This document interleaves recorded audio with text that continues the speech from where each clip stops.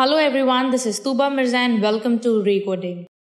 All the code used inside this video are mentioned inside the description box. So if you like the work we are doing and if you're learning something from our videos, please do subscribe to our channel and share it with your group because your subscription will make this type of video happen in the future. So without any further ado, let's get started. Buttons are the crucial components of any app. Buttons provide action to user interface to any app. With the release of SwiftUI 3, Apple has released a bunch of new updates to buttons, which includes new button view and lots of new modifiers. It also includes new bordered and bordered prominent button styles in conjunction with control size and button border shape view. And finally, SwiftUI also includes a new location button also. In this video, we are going to take a look of all these new changes and how to make more interesting buttons using SwiftUI. Before starting, we need to set the deployment to iOS 15 and macOS 12. You create a button by providing an action and a label. The action is either a method or closure property that does something when a user clicks or taps the button. The label is a view that describes the button's action, for example, by showing text, an icon, or both. Inside label, we type text, inside it, we type the string, and we can finally see our button inside the preview. New button modifier called as button stylet, some value here have created a bordered button. This will add border and background around the text along with some padding. Let's wrap button inside the V stack.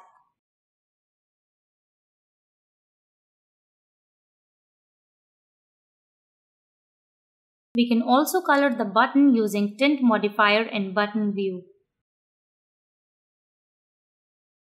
To increase the size of button to match the display size, we can create a frame modifier and add infinity value. Let's now create another button similar to our previous button called prominent, and inside our button style modifier, we need to add bordered prominent. This will color the button to tint color. New in SwiftUI Release 3, you can provide an optional button role by default. It is nil and uses a standard one. But you can set the predefined role provided by button role enum. The role can be destructive or cancel. Here in this case, we have created a destructive button which generally used for delete action.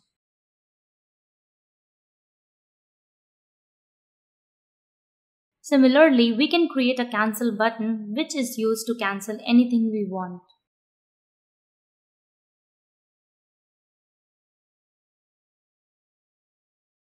Another new modifier to button is control size.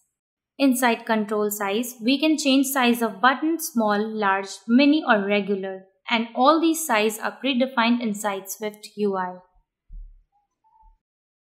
We have created a new button then added modifier control size.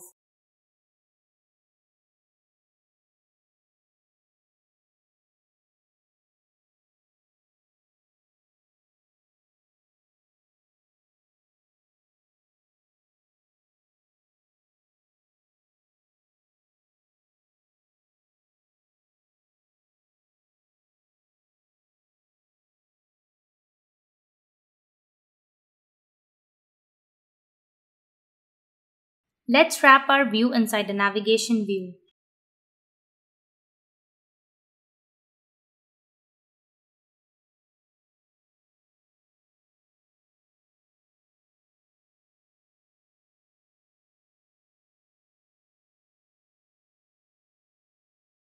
Then wrap VStack inside a scroll view. Also add navigation title.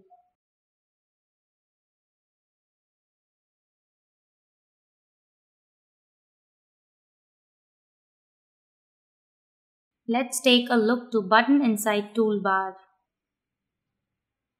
To create a toolbar, we use toolbar modifier inside navigation view.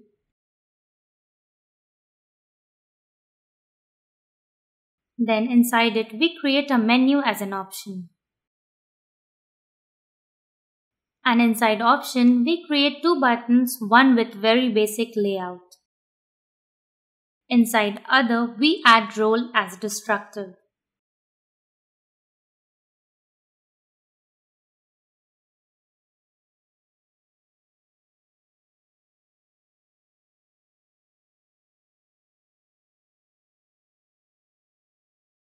So here we can see that our add role to destructive automatically creates a delete button. Let's now take a look to button border shape modifier. Create another button.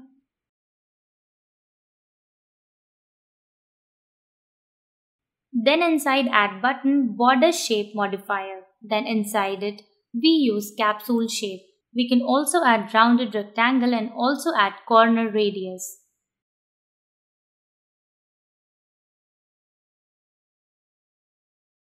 Now let's look another addition to button is new location button. For this, we need to import core location UI. Then we use location button view, then inside it, we can add this button to send current location.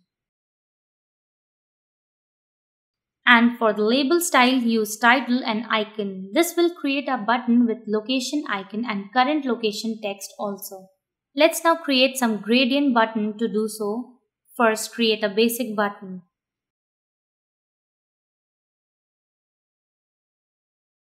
Then inside label, we add text bold.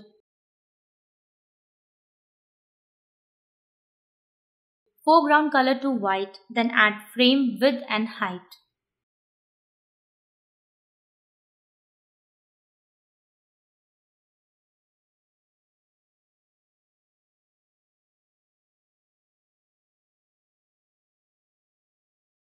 Then inside the background, we add linear gradient.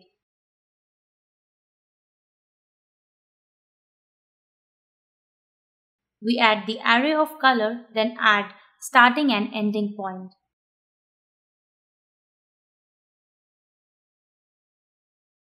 And finally, we can add clip shape to capsule shape.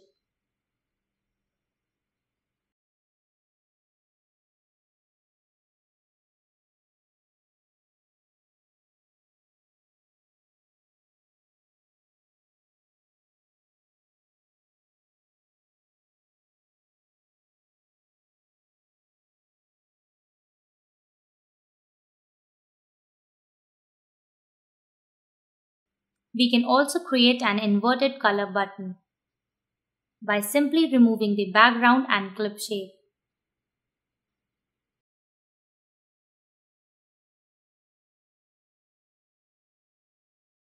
And add new overlay as capsule shape.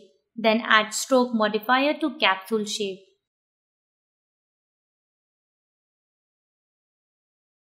And finally add linear gradient.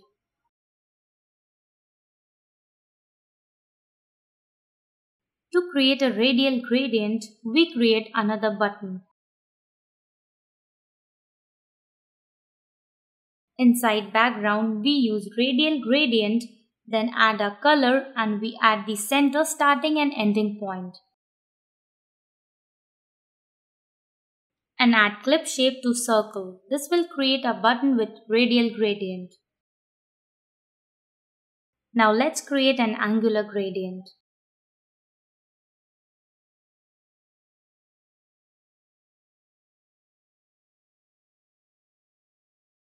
To use angular gradient, we need to add gradient and center point.